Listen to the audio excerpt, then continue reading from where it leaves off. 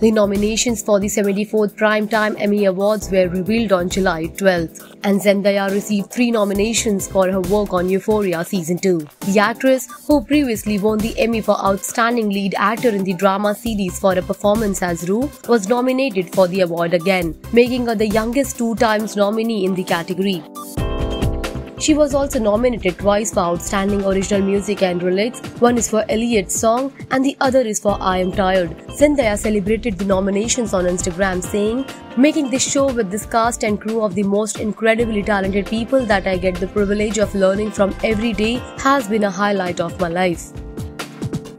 The actress added, "I am so proud to work beside you and congratulations. I don't have the words to express the love and gratitude I feel right now. All I can do is say thank you with all my heart."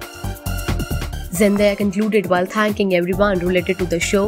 The actress also thanked Television Academy for this incredible acknowledgement.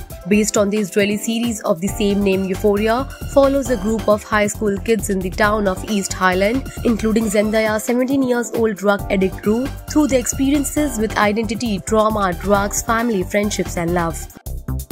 Zendaya is now shooting Dune Part 2, the follow-up to the science fiction adaptation by Denis Villeneuve that won 6 Oscars this year. She will also appear in Luca Guadagnino's Challengers, which has been nominated for an Oscar.